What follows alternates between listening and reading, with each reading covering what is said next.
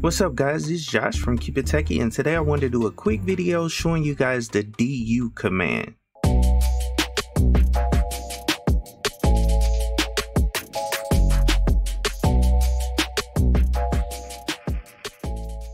So as I stated in the intro of the video, I want to talk about the du command, and basically du is short for disk usage, and it's a way to estimate file space usage. It's a pretty good command that will help you track the files and directories which are consuming excessive amount of space on your hard disk drive in the Linux OS. And so in this video, I want to go through and show you guys the information on the command and actually how to use it, giving you guys a couple examples. So sit back, relax, and let me walk you through this. So let's get started.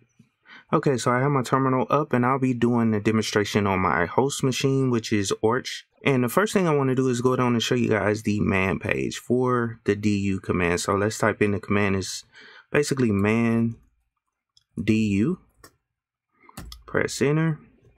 And here we go. It says du estimates file space usage. So here's the synopsis, du, the option, and then the file or folder. And then we also have the description, which says summarize disk usage of a set of files recursively for directories. And we have a couple of options here. I won't read them all. You can go in and read them yourself, but I'll do a demonstration showing you the most used options and just give you guys a couple of examples so I can show you how it actually works. So let's go down and quit this and get into the examples. Okay, so the first way I want to show you guys how to run this command is without any options, and this will just give you an overview of how the command actually works. So if we go du, and then I'm going to specify a folder within my home directory that I already have. And I just want to look at that one folder. So let's press enter on it. As you see, it kind of went fast, but it goes through that folder and actually tell you the size of every folder within that directory. And this is the first column, just to break it out for you. First column is the size, second column, is the path.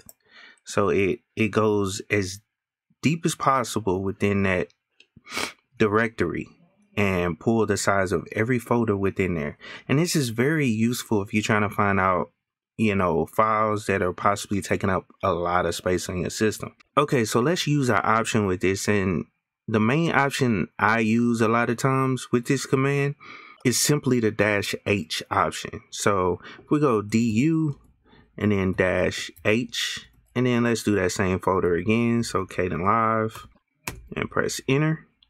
As you can see, it tells you the size of each folder within there. So in human readable format. So when it says human readable, it kind of puts it in the size that's most human readable. So if it's 1.4 gigs, it's not going to put it in kilobytes because it normally puts everything in bytes. So that's one of the options you really want to use so you can get a good representation of the size of everything in the folders. And as you can see, it gives you a total at the top level. So Kdenlive right here. And then the size of that directory is 86 gigabytes. And another reason I'm showing you this folder, this is the folder where I do all my videos. And I keep all my video files. So that's why it's so big. And also, as you can see, you won't see any files in the du command unless you specify it. It'll just go down folder levels. So it won't show you the files at all. You have to use another option in order to view the files within each one of those directories. So, and that's the -a option. So let's run that command and see what it looks like. So du -a -h for human readable, and then the Kdenlive folder, and press enter. As you can see, it breaks it all out. So you got text files, you can see all the text files that I have in there, PNGs that I use, the MP4 files. So everything is shown, and it's showing you the size of everything. And you can look at each folder, within there. And it gives you a total count, a total size of the folder itself, as well as all the files within it that make up that size. So like I said, it's good information that you can find out using this command to get rid of files that are taking up too much on your system. Okay, and so the next option I want to show you guys is kind of repetitive, and I really don't have a use for it, and you might not have a use for it either, but it gives you the total size of the directory that you're looking at. So it'll basically spit out this same number, but it'll have total next to it. So it'll be the total. And based on my experience, that's only useful if you're looking at multiple directories. And it'll give you a total of both of those directories at the end. So if we use the option -C, this will give you the total. So if we use that same command we just did, and I'm gonna put -C in there and press enter on that, it will give you the total. And so that's just a way of showing this total. And just to see if it gives me a total of, let's say, 2 different directories, let's try the Kdenlive directory, and then let's try my documents directory as well. Press enter. And yeah, it looks like it gives you, yeah. So it's the only way this is useful is if you're looking at 2 different directories. It'll give you a total of both of those directories combined, because you will have to scroll up to the Kdenlive folder, wherever the top level is for it, way up there, and then add both of those numbers up. So the total will get spit out of both of those directories at the end. And that's what I was thinking. I just wanted to verify. Okay, and so the next way I want to show you how to run this command is, as you can see in my documents directory, I have layers on top of layers of directories or whatever.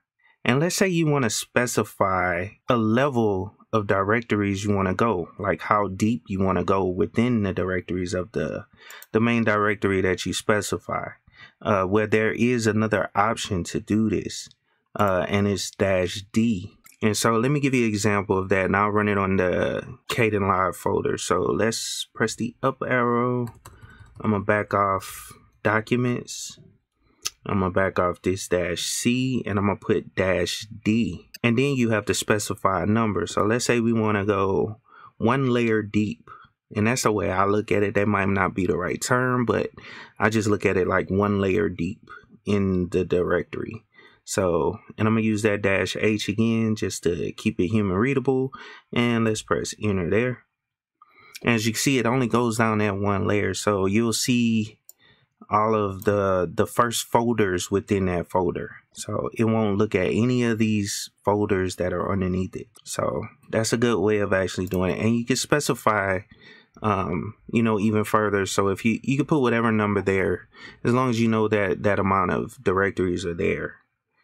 Or layers are there within the directory. So let's press, I'm gonna type 2 just so we can see, and it'll go 2 layers deep. And it's not gonna like not exclude anything that doesn't have 2 layers.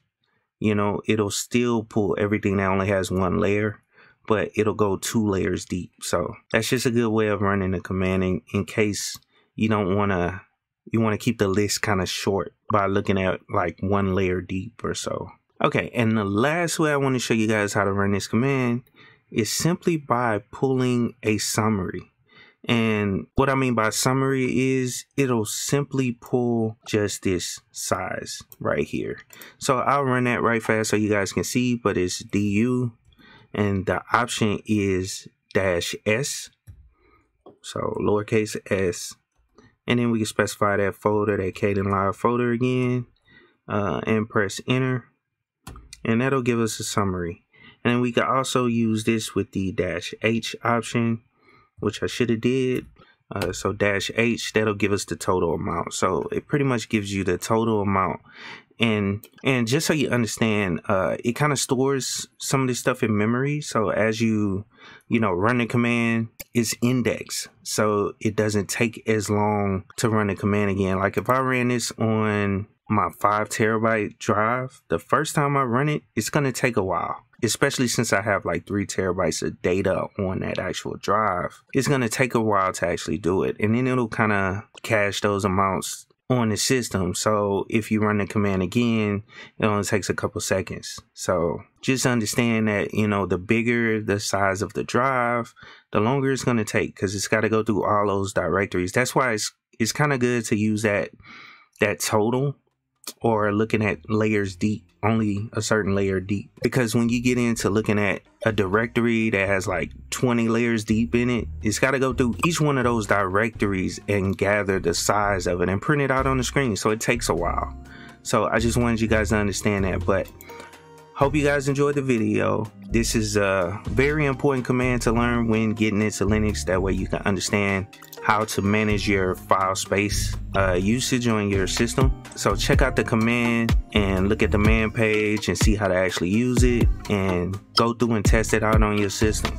Anyway, so like, share, subscribe to the channel, and of course, keep it techie.